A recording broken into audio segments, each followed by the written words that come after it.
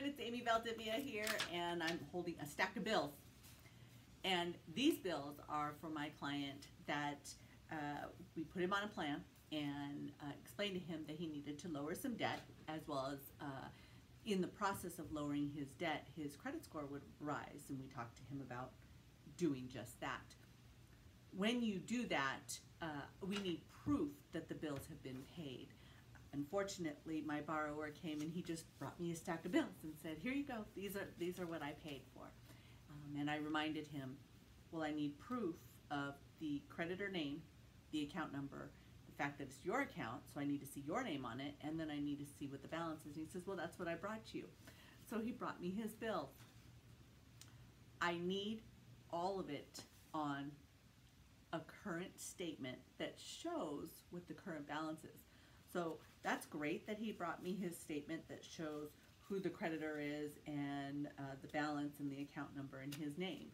However, this is the old balance. We need proof that it's been paid. Usually, most borrowers are able to pull something from the online system, not a screenshot. And I had to remind him a couple times, do not take a screenshot of whatever you just pick up on the automated system. Take a screenshot and just email that to me. I actually need a statement or something similar to that. So when you are on a plan and you're lowering your debt, raising your credit score, or doing something in that arena, handing me a set of bills is just part of the process. It's actually not going to satisfy what's necessary. This is helpful because I see that you have those bills, but it doesn't actually satisfy what we need to fix your credit score or to even lower your debt ratio.